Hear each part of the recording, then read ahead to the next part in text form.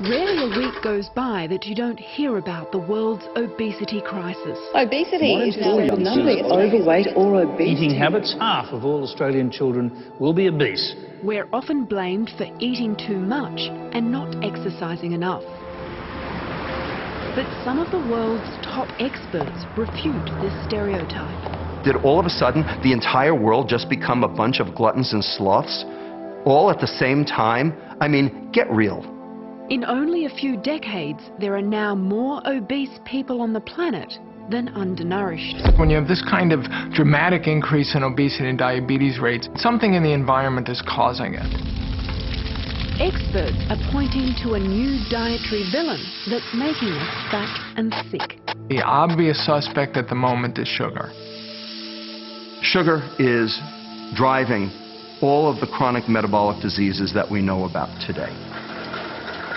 There is a myopic focus on reducing fat consumption at the expense of not considering what the sugar component is. Why is sugar so toxic to our health? This is the bitter truth behind our sweet obsession with sugar.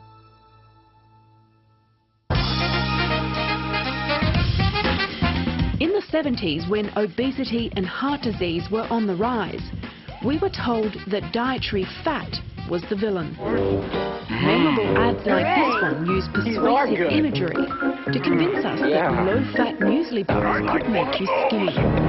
Kellogg's new low-fat granola bars, loaded with taste, but only half the fat. Advertisers choreographed TV ads like this, with catchy jingles and repetitive phrases to drive the message home. 40% less fat. McCain oven chips, better for taste, better for you.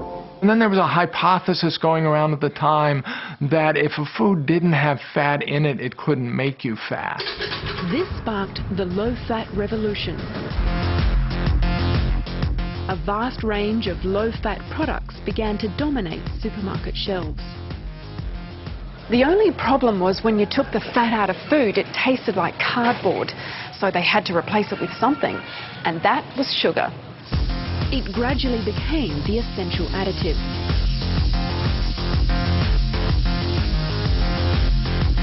So now you have a product that's lower fat, lower saturated fat, and it's got a lot more sugar than it ever had. Whole fat mayo, for example, has just over 2% sugar. The low-fat version has 6 times more. My pet hate in terms of low-fat food is low-fat yogurt that's high in sugar. You might as well eat candy if you're going to do that, because the sugar level in some of these low-fat yogurts is really quite high. Adding sugar is how the food industry engineers temptation. Now the food tastes great. In fact, it tastes so great we can't put it down. This is a win-win for the food industry. They complied with the arguments of the 1980s. They've gotten us to eat more, and they are making money hand over fist. The problem is, they're doing it at our expense, and we're losing our health.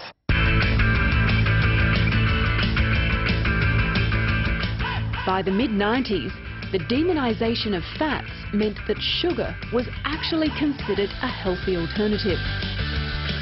Ads like this promoted sugary drinks as part of a healthy lifestyle. The American Heart Association recommended that fatty snacks be replaced with high-sugar products like juice, hard candy, and spreads like syrup and honey. Probably the first time in human history that health organizations were advocating we eat sugar as a means of being healthier. But now that 60% of the population is overweight or obese, and diabetes rates have tripled, is it possible that we've been given the wrong advice? Get off the fat. Get it off. These numbers are astounding. Throughout this entire period, with this coincides completely with this argument that we should eat a low-fat, high-carbohydrate diet during which sugar consumption increased steadily. It's hard to argue that we were given the right advice. Even today, our peak health authorities like the National Heart Foundation endorse cereals that, well, might be low in fat, but they're up to 30% sugar. This is a bitter pill to swallow for obesity researcher Professor Michael Cowley. It's a bit surprising that cereals like Honey Cheerios or the Milo cereal contains an endorsement from groups that are supposed to be looking after our metabolic health. So the Heart Foundation has got it wrong on this occasion? I don't understand how they've said that's a healthy food. Australia's National Heart Foundation declined to comment on camera, but in a written statement said their tick is simply to help consumers identify healthier options. Australian data on sugar consumption is unreliable, but in the States they've seen a significant increase in the last several decades. The chances are you're eating more refined sugar and starch than you realise. It's not just in the obvious things like soft drinks, syrup and candy.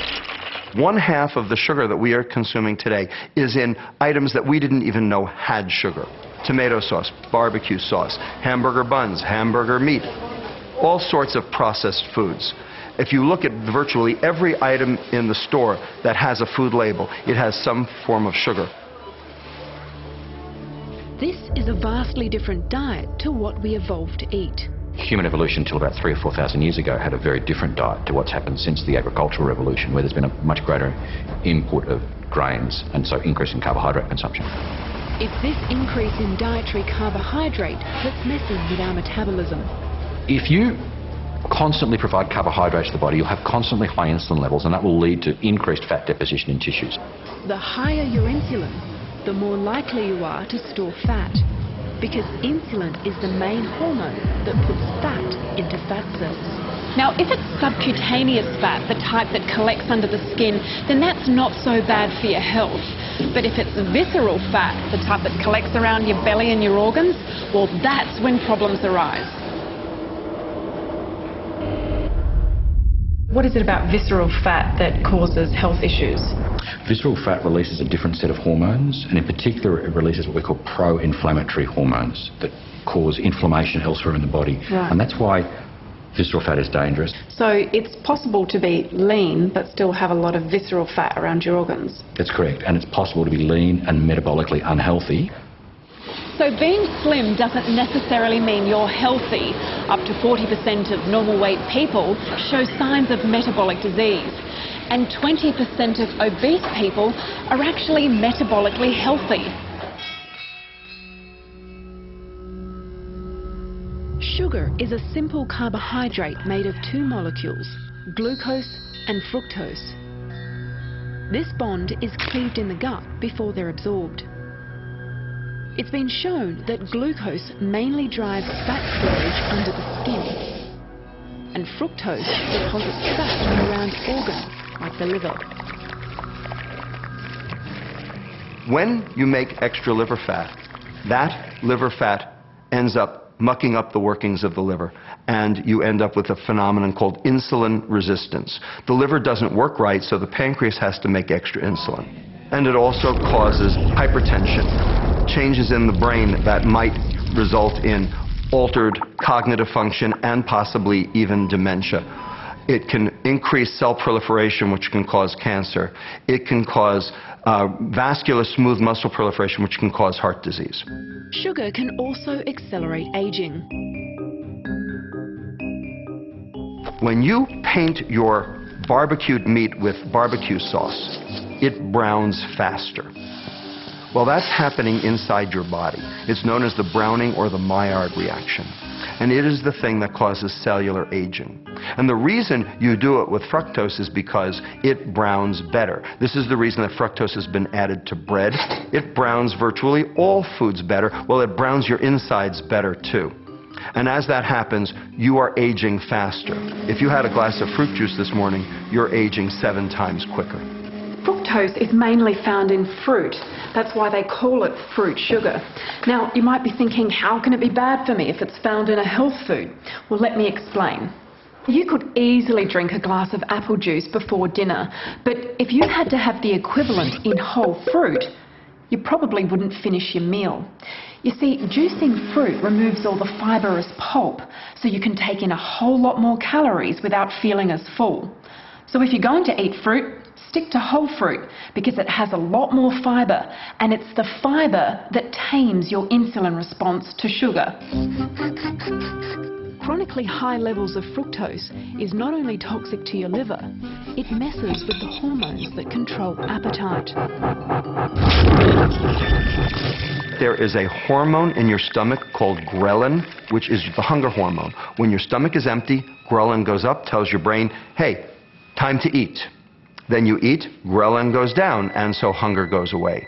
But when you consume sugar, fructose does not get registered by the brain as you having eaten. Ghrelin doesn't change. You stay hungry. And it's not just sugar that can promote weight gain. Refined starches, another type of carbohydrate, can have similar effects. And there's no law requiring manufacturers to declare these on food labels. Aren't they supposed to regulate our food? Aren't they supposed to regulate what they can put in food? Professor Lustig says for too long there's been the perception that fat people have no one to blame but themselves. You go to a doctor, you go to a nutritionist, you say, Doc, I don't get it. Every time I stand on the scale, I weigh more and I don't feel so good. What's going on with me? Why am I fat? And the doctor looks at your behaviors and says, well, I know why you're fat. You're a glutton and a sloth. You eat too much, you exercise too little. Obesity is often seen as a character flaw, that person's inability to exercise willpower and eat in moderation like thin people.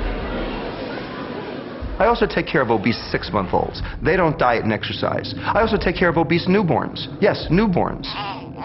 Do you want to blame them for their obesity at age 6 months? Now, of course, overeating and being sedentary can make you gain weight. But Professor Lustig says this can't fully explain the sudden escalation in obesity across the globe. It has to be something within our environment, and it's likely to be the change in the composition of our diet. Our fat consumption has stayed exactly the same over the last 30 years. And look at the disaster that has befallen us. And that is because our consumption of dietary carbohydrate has gone through the roof. Anything that drives insulin up will drive weight gain. I don't believe in blame. I believe that they are victims, not perpetrators. Most dietitians will tell you to watch your calories because it's all about energy balance. Calories in versus calories out. But it's not actually that simple. We're biological systems, so we metabolize different calories in different ways. Calories in, calories out is how we got into this mess. It depends on where those calories come from. It depends on what those calories are. It depends on how those calories are metabolized as to whether or not they will cause weight gain. When you burn protein for energy, it takes twice as much energy to metabolize that protein into energy as for carbohydrate. It's known as the thermic effect of food. Those calories are not recoupable. So you actually burn more energy metabolizing protein than you do carbohydrate. So the net effect of eating a calorie from carbs versus a calorie from protein is actually quite different. That's why our experts say not all calories are equal. Gary Torbs says starving yourself to lose weight just doesn't work. When you do starve people, for whatever reason, they respond by lacking energy, their metabolism slows down. You think about food constantly, exactly the opposite of what you want if you want to cure obesity. Most people turn to exercise to shed those extra kilos. The studies show that exercise has virtually no effect on weight loss. One thing exercise does is it makes people hungry. Burning calories through vigorous exercise triggers hunger signals in your brain so that you eat to replace those calories. Your body knows it's losing vital energy stores, so it reacts by slowing down your metabolism to conserve that energy. This is thought to have helped us evolve as a species and to survive in times of famine. It's so hard to lose weight because we are metabolically programmed to return to where we were. We have a raft of hormones in our body that all drive to push us back to where we were. 97% of people who lose weight regain it within 5 years. That aside, exercise does have other health benefits that extend beyond weight loss. Dr. Lustig says minimising carbs from processed foods, the foods we've been told to eat most of for the last 30 years, weight loss should follow. When I get people off sugar and I get their insulin down, they all of a sudden feel more energy. They all of a sudden want to engage in physical activity. And that's part of why they lose weight. So the question is, which is driving the epidemic? The behaviors or the biochemistry? I would put it to you that the biochemistry always comes first. Professor Lustig says it's easy to fall into the trappings of sugary food, because the more you eat, the more you want. MRI scans show that sugar triggers the same reward centres in the brain as nicotine, alcohol or cocaine. By increasing reward, you downregulate the receptors in that area, making it necessary to consume even more the next time to get the same level of reward. This is a phenomenon called tolerance. And tolerance is the first step on the way to addiction. And so we have shown, and others have shown, that sugar has potential for abuse. He says sugar should be regulated like tobacco and alcohol. Both of those are toxic and addictive. And we regulate them and we keep them out of the hands of children. Well, sugar meets the same criteria of ubiquity, toxicity, abuse, and negative impact on society that tobacco and alcohol also achieve. There is still ongoing debate surrounding Professor Lustig's theories. Some nutritionists warn against demonising sugar in the same way we demonised fat in the 70s. They say the focus on sugar will result in unbalanced dietary advice. However, it seems Australia's peak health authorities are slowly catching on to Professor Lustig's warnings. They've launched new campaigns to encourage people to rethink sugary drinks. And they've recently updated our dietary guidelines to include warnings about sugar consumption. But Australia's dietary guidelines released today have included for the first time the advice to limit added sugar. I think the new guidelines that are emerging recognise that we've eaten too much sugar or been advising people to eat too much sugar.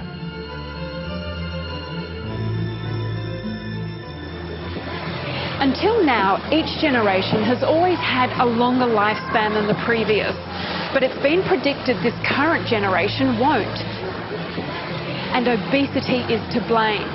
Even if we act now, it'll take a generation or two to turn the tide around. And if our experts are right, the weight of the nation rests on the shoulders of the food industry.